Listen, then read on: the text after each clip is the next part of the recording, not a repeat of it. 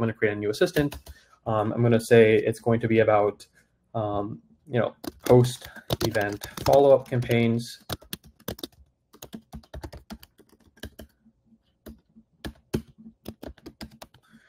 And so this is essentially going to be following up with attendees after events. And so essentially in this scenario, the focus is on executing a post-event follow-up campaign after attending a web conference or in-person conference or something like that.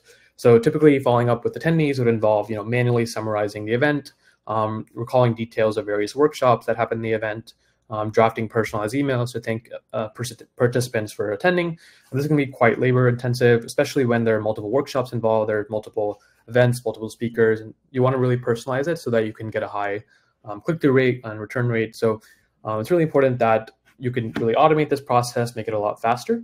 So in this scenario, we'll be doing a post follow-up campaign. So I'm just going to put a simple instructions there and create this assistant. In this scenario, we will be doing actions. So the first action we'll be using is a Gmail. So we'll do a similar Gmail campaign here. And so, yeah, one second.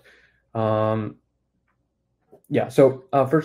I want to add the data source. So in this case, we're going to be using specific data source that has events, information about workshops that someone attended in a hypothetical event.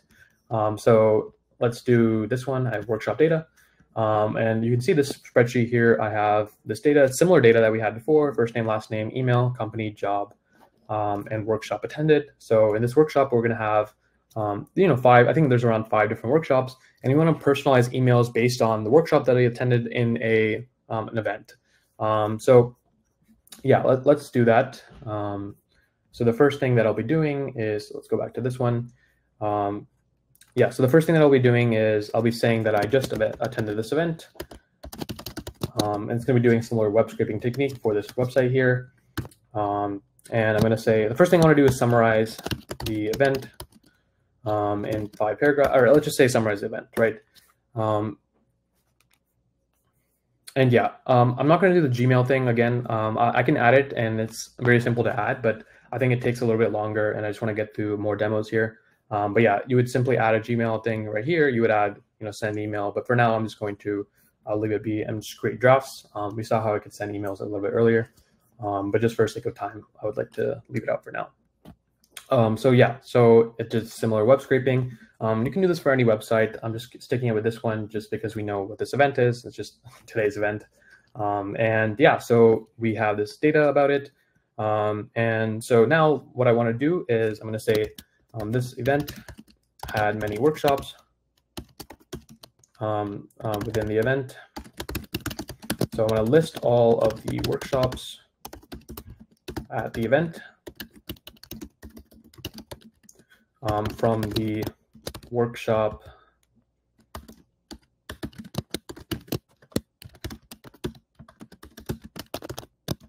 data source. And I want it regardless of name of the event. So I'm just going to say regardless of the name. And what this should do is it should query this data source that I just added for the workshop data and get us all the data here and let us analyze that. And I just wanted to talk a little bit about, what this scenario would be. Okay, I'm not sure why it only got this one. I want to get all of them regardless of the event. So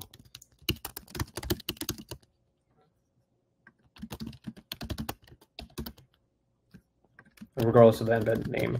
I think it's trying to find names similar to sales or AI-powered sales, because that's the name of this event.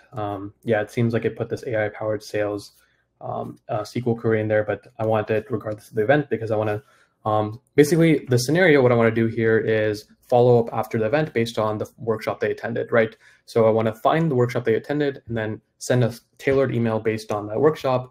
And then when you're tailoring your emails, you're going to have a lot higher click-through rate, and a lot higher response rate for them to come back to a future event. And so if you tailor toward that, that's a really unique scenario here that could be really useful for. So next step here, now we have all the names of the workshops. I want to drop up an email to the people who attended each workshop and thank them for coming to the event. And you want to tailor it to what they learned in each workshop.